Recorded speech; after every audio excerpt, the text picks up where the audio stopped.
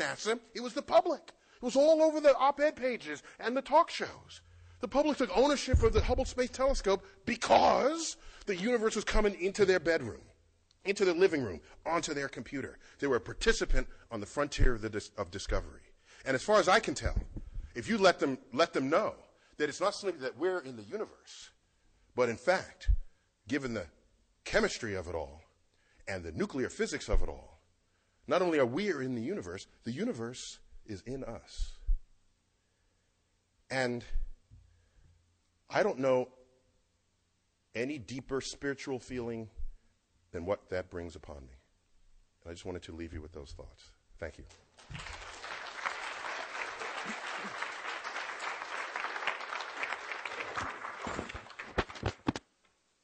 So I had to share that with you. I'm sorry I got all emotional there, but amen. Are there any questions for Neil? Any comments? Terry has a comment. The brain is 3 pounds. Oh, what did I say? 15 pounds? Sorry. Oh, maybe is the whole head 15 pounds? Some head. Okay, so I got the wrong number. So your head is 15 pounds, your brain is 3 pounds. Thanks for that correction. So that's brain minus blood, I guess. Yeah. Any other comments?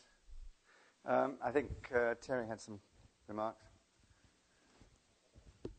So I want to pick up, actually, because this is something that actually I had a similar experience when I was at the National Radio Astronomy Observatory in my senior year in college, and saw the Palomar Sky Atlas, which was one of the early deep space atlases. It was actually taken at the Palomar Observatory, which is just a few miles away from here, by the way. And it was a similar feeling of being part of a much, much larger and much vaster sort of arena than I could have ever imagined, just seeing that physical evidence. But there's something else that is also, I think, equally important, and that is that when you make a discovery in astronomy, that you see a supernova that's never been seen before, or analyze a rock from the moon that's never been analyzed before, it's humanity doing that for the very first time. Before that, nobody knew what was in a moon rock. And after that, it's in the textbooks. And you can only live through that moment once. And I had the same feeling when I saw the picture from the back of Saturn, occluding the sun. That's an image that will go down in history. Before that picture was taken, when Carolyn Porco showed it, she obviously had been sitting on it for quite a while. I've got it. When that was done, this is humanity for the very first time putting itself through our technological capability into a position where we could see things that no human, or as far as we know, no other living being has ever been before. So that's a very special moment.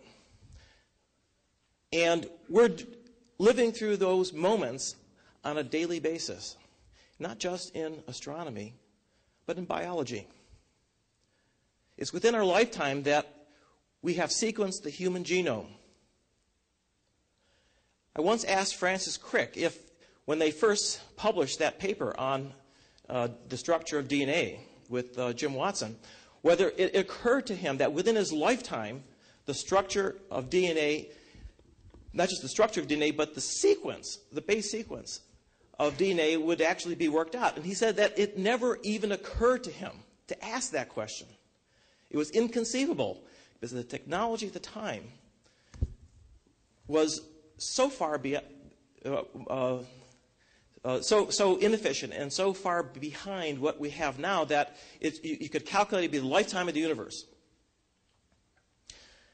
But it's not just the human genome, because now we're systematically sequencing all the genomes, and it's going to get faster. And the reason is that, as with computers that are getting exponentially faster and cheaper, the cost of sequencing genomes is getting exponentially faster and cheaper. And they estimate that within our lifetime, it will be possible to sequence your genome for $1,000. But it's not just human genomes that we're interested in. We're interested in the whole genome of all creatures that live on the earth. And why are we interested in that? Well, we're interested because therein is the history of evolution. And the chimp sequence was, for example, worked out just a few years ago. And that was particularly interesting because it is our closest living relative. And it only differs in its DNA by a few percent. Now, that's a small percent, but it actually translates into millions of base pairs. So there's a lot of differences there. And there's a problem, because if you see a difference, how do you know whether it is a difference on the line descending to humans or a difference on the way to chimps? Well, it turns out there's a way to figure that out. And I learned it at a symposium that was held right here in this auditorium last Friday. It was sponsored by the La Jolla Group on the Origin of Humans, and it was a symposium on Neanderthals. So humans and Neanderthals coexisted for hundreds of thousands of years. And in fact, up until recently, we were living in Europe together with them, I presume peacefully, maybe not. But what I learned at the symposium was that an effort is now underway by Svante Pääbo to sequence the Neanderthal genome. How could that be? Well, there are bones, and these bones have DNA. They're degraded with time. But even more, making it even more difficult, they're contaminated with human DNA. But it is possible, if you look carefully, to find pieces of bone that had been discarded because it wasn't realized that they were Neanderthal bone. And so no humans touched them or washed them or looked at them. And it turns out that from these samples, you can get fairly good short sequences. And so the effort is now underway to collect enough of these short sequences to completely cover the genome. And so we will know within the next 3 years the differences between our genome and a species that is extinct. We're going to resurrect an extinct genome. And that will allow us to disambiguate which line the changes occurred on, because our line branched off from the Neanderthals, for example, much more recently than that for the chimp. This is all happening during our lifetime. We're going to know the genomes of hundreds of thousands of species. We're going to be able to read the differences and translate that into, ultimately, an understanding of how it was that we got here.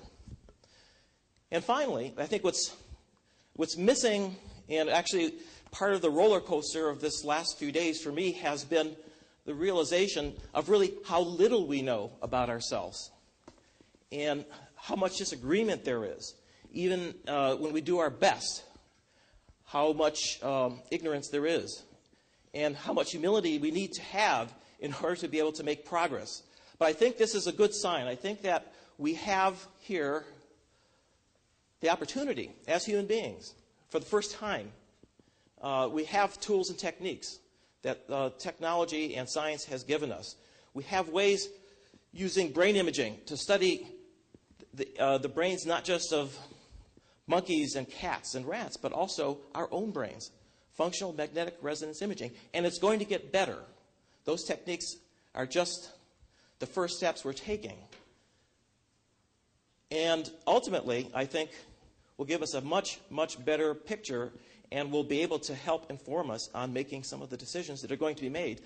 And I think that, speaking now as a former physicist, I'm just going to put out a hypothesis about where we are right now.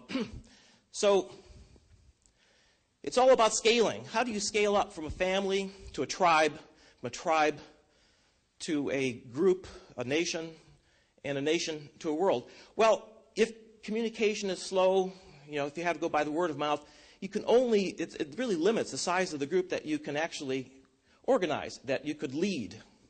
But that's all changed. Within our lifetime, communications has made it possible for information to be instantly transmitted across the entire globe.